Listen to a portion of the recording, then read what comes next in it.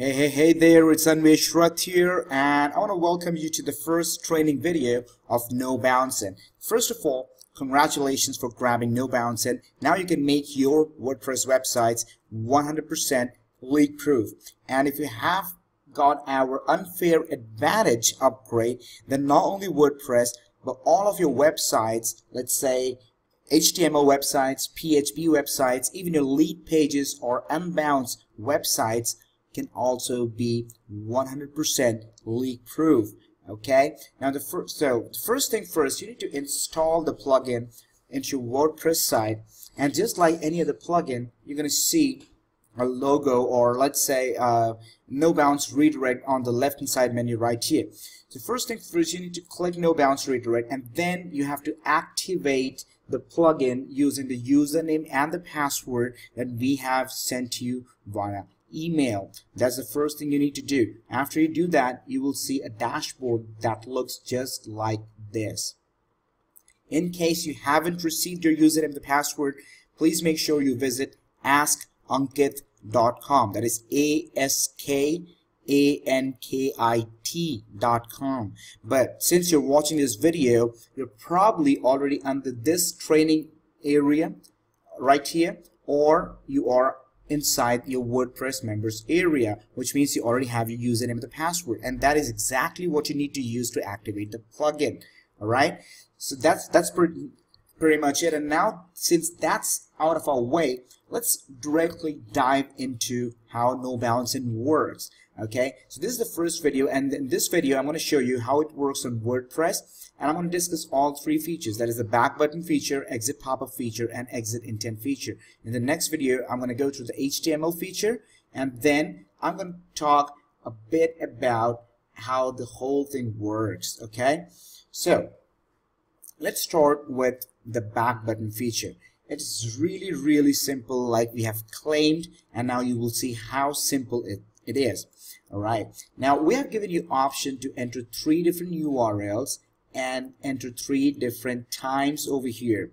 Okay, which means you can enter 3 different URLs for your WordPress blog and 3 different times, which will basically activate and deactivate the script automatically. But if you just want to have one URL, you can do that as well.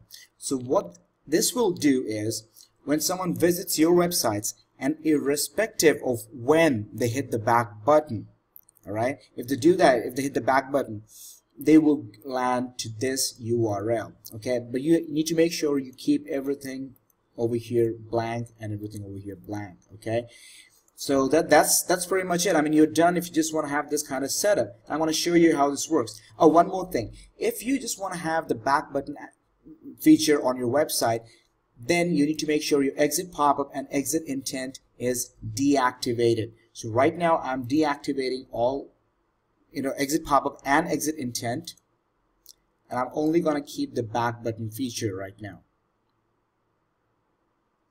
Okay, now this is deactivated, and I'm going to show you how this neat little thing works. So I'm going to go to Google so that you will get a very clear picture of how this works and how powerful this is. And I'm going to search for my blog, I Am Fellow. As you can see, we have I Am Fellow, right?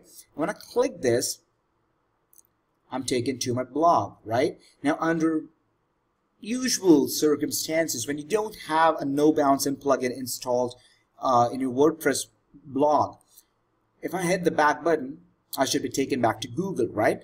But since we have the NoBouncein, since we have this feature activated, when I hit the back button, I'm taken to this particular Amazon product. Now, how cool is that? All right, and that is pretty much it. That's all you need to do. But in case you want to have 3 different URLs for your site, then this is the kind of setup you would want to go with. I'm going to enter 10 seconds over here.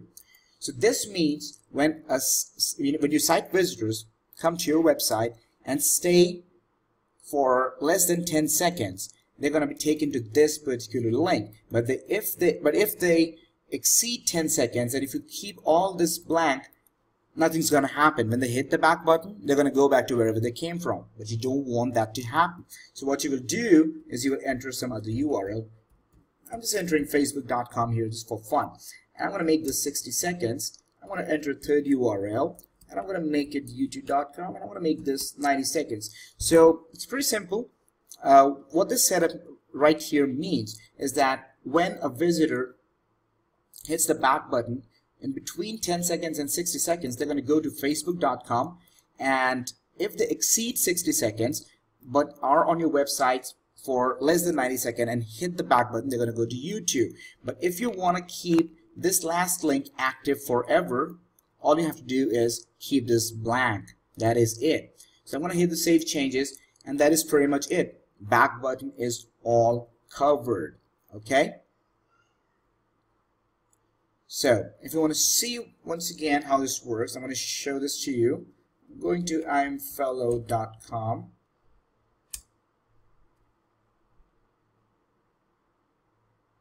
Alright, and you've already seen that if I hit the back button within 10 seconds, I'm taken to Amazon product. But I'm going to wait for 10 seconds.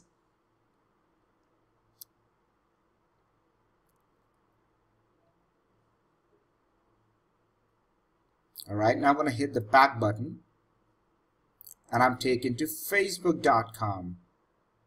I'm sorry, one more thing. I have to enter the URL with HTTPS instead of www. Alright, so we're going to try this once again. My bad, I'm sorry.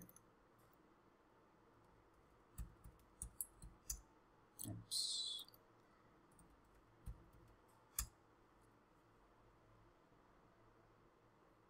We're going to be here for 10 seconds.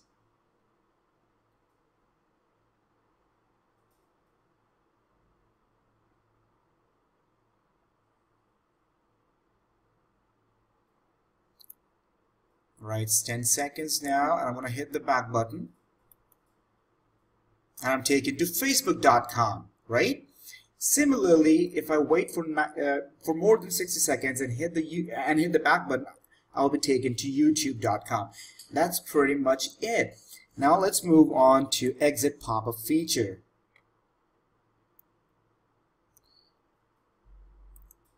Now with the exit pop-up feature, it's really very simple. You have to enter a redirection URL right here, and all you have to do is have a neat little message. Okay, so I'm going to activate this grid, and I'm going to have this Amazon product, and I'm going to save changes right here, and I'm going to deactivate the back button feature. Well, I can keep the back button feature as well. In fact, let me keep the back button feature the way it is, because it's not going to interrupt our exit pop-up anyway. Alright, I'm going to go to IamFellow.com.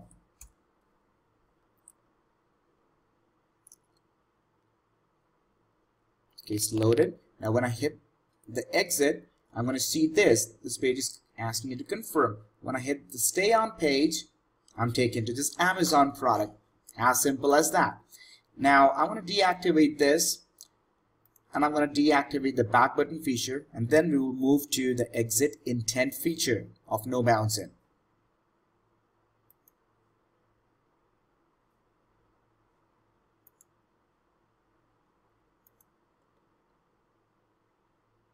Now with the exit intent feature, we have given you two different options. Okay, now if you can code beautiful HTML, all right, then we recommend you use the custom HTML feature of exit intent of this exit intent feature. All right, but if you don't want to create an HTML code or get it created, you can simply use the NoBounce exit intent feature, where you can simply upload an image, enter a headline, a subheadline, adjust the pop-up height and the width, have a pop-up delay if you wish. We recommend you keep it 0 seconds, and then you simply enter the opt-in form. It can be Aweber, MailChimp, GetResponse, SendLane, any autoresponder really. Okay, and you save changes. But if you know how to create custom HTML, or if you can get it created, it is really very cheap to get it created. You can actually get it done for $5 or $10 on Fiverr.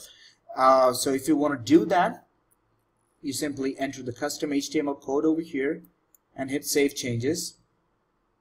Oh, of course, you need to make sure that exit intent script is activated. Okay, it's saved now. I'm going to go to iamfellow.com.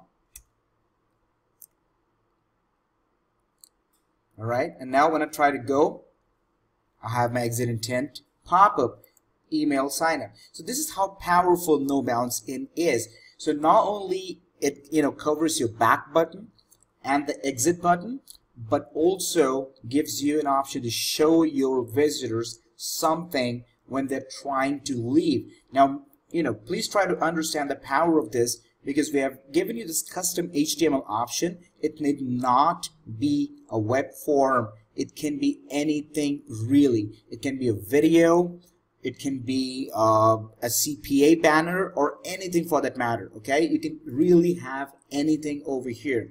But if you don't want to have it, if you don't want to use custom HTML, you simply click No Bounce Exit Intent, and it's not really going to look that pretty, of course, because it is just a very, very simple thing. You have this headline, subheadline.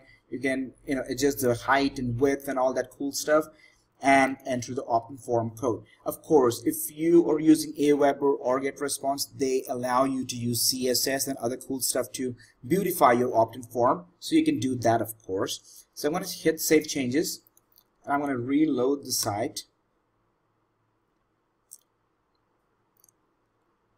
All right, now when I go and try to exit, this is how my exit intent is going to look like. Headline, subheadline, a photo, name, and email address.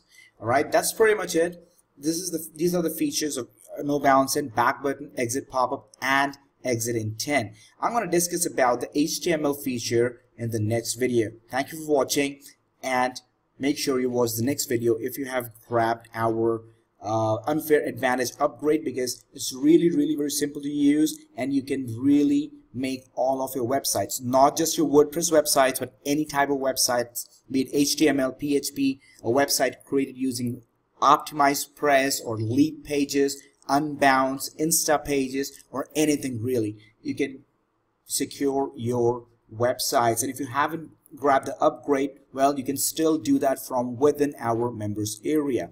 Thank you again. See you in the next video.